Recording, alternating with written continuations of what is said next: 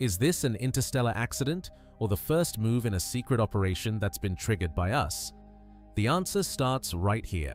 On September 12, 2025, the SOHO spacecraft's SWAN instrument caught something that stopped astronomers cold, a new object, bright and unmistakable, blazing through the solar system.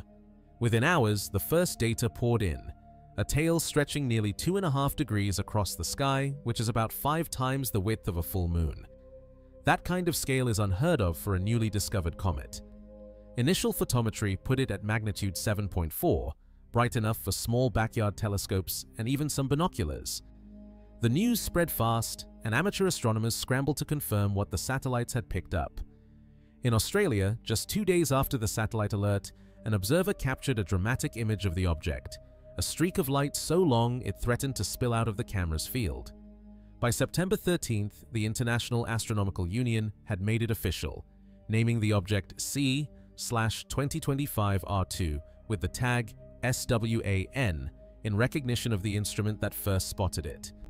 Within a weekend, both the professional and amateur communities were locked onto this thing, trading images and brightness measurements across hemispheres. The sheer size and brightness set off a wave of speculation. Most comets discovered in the modern era are faint, often requiring powerful telescopes to see at all. SWAN, on the other hand, was visible to anyone who knew where to look, its tail slicing through the constellation Virgo and growing brighter as it drew closer to the Sun. The initial reaction wasn't just excitement, it was disbelief. This wasn't just another icy visitor from the outer reaches. The numbers didn't fit any recent precedent. As the reports piled up, one thing became clear. SWAN was physically dominating the inner solar system in a way that hadn't been seen since the days of Hale-Bopp or even further back. The amateur community, often the first to spot changes in brightness or odd behavior, was already debating what could possibly drive a tail this long and this bright.